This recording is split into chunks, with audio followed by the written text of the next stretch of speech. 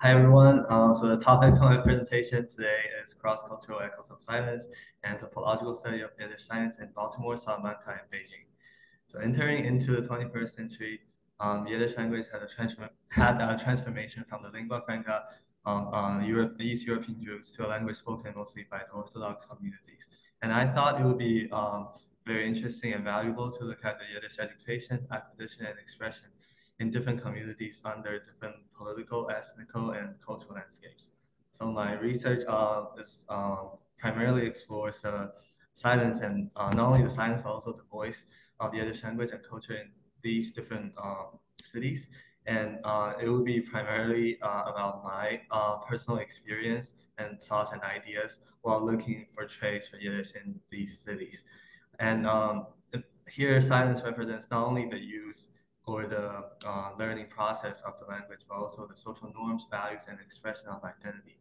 And I really hope that the study could offer some new perspectives on how silence shapes and is shaped by the collective memory and identity of the Yiddish-speaking populations.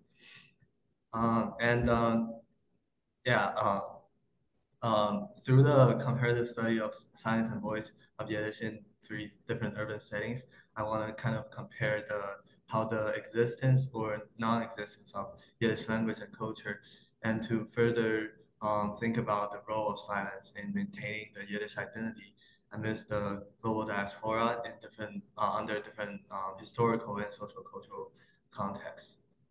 So the reason why I chose these three cities in three different continents in North America, Europe, and Asia with very different historical background, relationship, and dynamics is because of my personal connection with the three cities. And I currently study in Johns Hopkins University at my second undergraduate year in Baltimore, and I find myself really closely connected with the city. Um, when because I sometimes run through the city and sometimes I notice synagogues on the side of the road, and that really made me think about this. And also taking intermediate Yiddish too at the university in the Johns Hopkins Hillel, the Smuggler Center for Jewish Life. And as for Beijing, it was my hometown where I grew up until I was 14, so I also knew the city pretty well, and I still go back there during long vacations.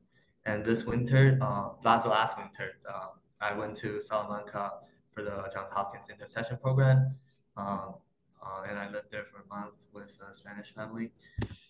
So I had like before going there, I had the idea on my mind to kind of like explore because it was all the three cities were completely different, and so I thought about it would be interesting for me to explore the whether there are Yiddish community and history and cultural expression to compare them and contrast them. So I'll be approaching this research from an anthropological perspective because I thought it would be an interesting angle to see this not from like a broader or general view, like historical or social lens, but also to see what the ordinary, like what the individuals, to find out about their perspective and ideas. So I engage with the community and the community members to understand their personal and the collective perception of silence in the community. And at the same time, I also did historical research and institutional analysis to look at whether there are Yiddish educational programs or community cultural events in the city. So I will juxtapose my findings across the three cities of the Yiddish expression within the three distinct cultures to identify patterns and divergence. So first, for Salamanca, I went there in December 2023, and on the right is a picture that I took one night of the Plaza Mayor, and I felt like at the other buildings in the old buildings in the university town, really they are really like the silent witness to one thriving Jewish community in the town. So here, just to provide a little historical background, Jews in the town they had civil rights in the 12th century was actually equal to these civil rights under the rule of Fernando II from 1157 to 1188. And later in the 13th century, they were actually granted a charter in Salamanca with full legal rights. So they even had like a certain level of self-governance, including three synagogues in the city, which was quite extraordinary because at the time most cities only had two for the purpose. And but it all like had a like a decline in the 14th century because there were growing intolerance and restrictive laws. So it kind of led to the final forced conversions into Christians and also the eventual expulsion in 1492, which was unfortunate. And so the University of Salamanca is essential in the city, and it was also a witness to the expression of Jewish culture, not necessarily Yiddish, but Jewish culture from the past. And many Jewish people used to teach at the university, and they even had a Jewish study hall, although it was confiscated after the expulsion. And Hebrew also used to be a very important part of the university's curriculum. So they even still preserve Torah school in the collection of books banned by the institution. And this page shows a plaque on the wall of the Faculty of Mathematics in the university with Hebrew translation on the top. And this page shows the photo of the banned books from the library. And right now, there is a revival of Jewish community and culture in Spain, and many Ashkenazi Jews who were primarily from Latin America and Europe, with Europe origin, have arrived in Spain over the last few decades. And with the Federation of Jewish Community of Spain, is the Spanish affiliate of the World Jewish Congress, with Spain announcing that it would recognize the rights to citizenship of the descendants of Jews expelled from the country in the in the Middle Ages, sorry. And many Ashkenazi Jews were also able to be recognized as descendants of those who were expelled in 1492. So it would be positive for the revival of the Yiddish language, possibly in Spain and in Salamanca as well. And during my conversation and semi-structured interview with my host family mother, Soraya, and her son, I was able to see from both of the perspective from the older and the younger generation in Spain about their attitudes towards Jewish population and culture. And although they were both very nice people, the mother was a little more conservative on other topics like gender and politics in our daily conversations. But it was actually very surprising to me that they both had very welcoming attitudes and even said that they wish that there were more different cultures in the town. And they were both happy that students of different backgrounds, like me and my fellow classmates from Hopkins, could come to visit and kind of bring our culture with us and do make the town more vibrant. Also, during my exploration, I went into several supermarkets and mall and find that I could easily find kosher food with clear signs on the food. And besides that, I thought I'd focus on my experience while looking for signs of the Yiddish language and culture. So here's kind of something to field notes that I wrote during the process. So as a Chinese student with interest in Yiddish, my journey into the heart of Salamanca was both a quest and a test for cultural curiosity.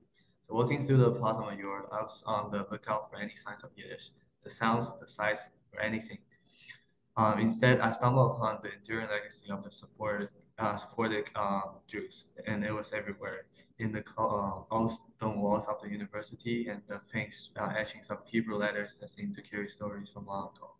Salamanca greeted me with a different story compared to the one on my mind. The Hebrew inscriptions I found in the university were eloquent in their silence about Yiddish. They spoke of a Jewish legacy, yes, but not the Ashkenazi culture that I was tracing. In this search, I learned that the absence actually speaks volume. The silence of Yiddish in Salamanca is a testament to its own narrative, a different journey of the diaspora and revival. Really made me think about the cultural resilience and how languages and cultures, much like people, can face the brink of extinction yet find new breath in revival. So now we move on to Baltimore, which has a very rich history and culture of Jewish communities ever since the 1800s. And so in the late 19, I also kind of give a little historical background. So Baltimore saw an influx of Jewish immigrants in the late 19th and 20th century who settled in neighborhoods like East Baltimore and spoke Yiddish in their daily lives. which was the essential part of the community. And as the community grew, so did the institutions. And today, although spoken Yiddish may not be as loud in the street, the legacy continues. And organizations and educational programs work to keep the language and cultures alive. So for me, I attended a seminar in Yiddish language and culture in my freshman year, 2 years ago, out of sheer curiosity, and it really opened a window into a cultural heritage of history, religion, philosophy, and art for me. And although I was one of the only 3 students in the Yiddish language class right now, I found that the stories, the poems, and the songs really resonated with me, which was one of the reasons why I continue to learn about Yiddish and Jewish culture and language. And to me, here the Yiddish community really transcend the cultural and racial boundaries, and are really formed more around shared interests and passions and common feelings. And I could still remember the songs that we learned, and for one certain song that I could still remember today is the Her Nordu Shane Meidela, which I thought was really beautiful, and I could like and also from the stories that we read in class, I could felt some similar morals and emotions from them. And here just are just two like maps about of the hills and synagogues and Chabad in the city.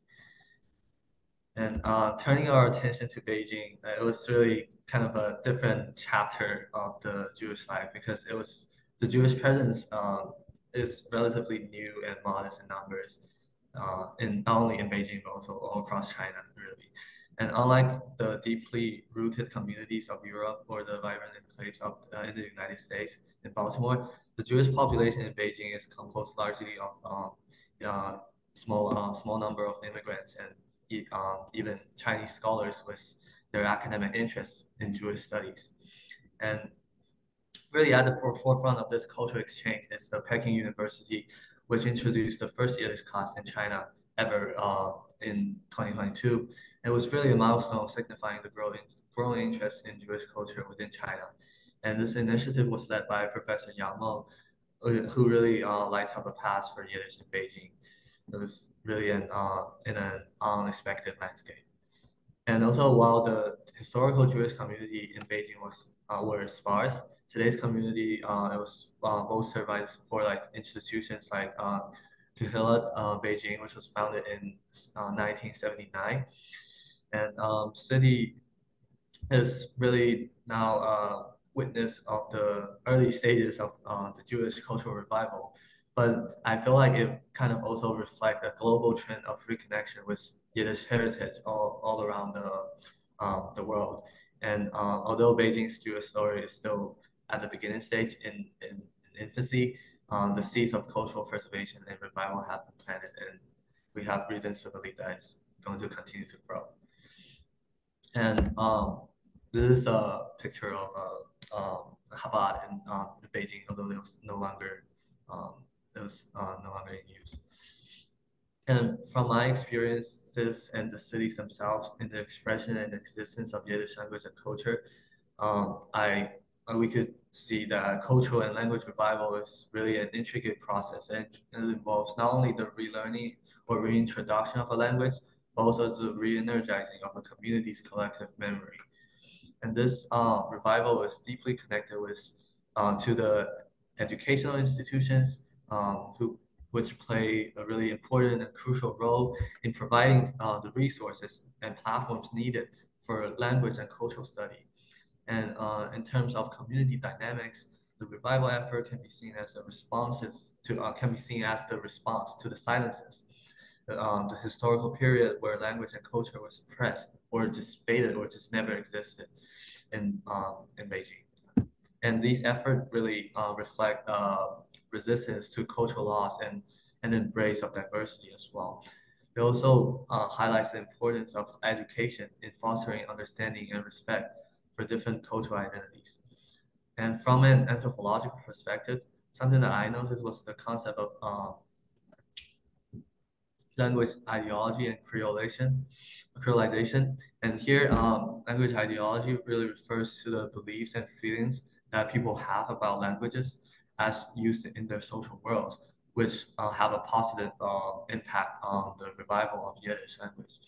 And it is more about recognizing the value of every language as a carrier of culture. And for creolization, it refers to the modern merging of historical Jewish culture with contemporary practices and forms and ways of education and learning in diverse societies. And I believe that finding the voice is an act of cultural preservation to maintain the link between past and present. And it is an acknowledgement that each language, with its unique worldview and capacity to convey a culture's heart and soul, deserves to be heard and to be passed on to the next generation. And this voice is more than just the literal sound. It's more of the embodiment of people's history, struggles, triumphs, and the ongoing narratives.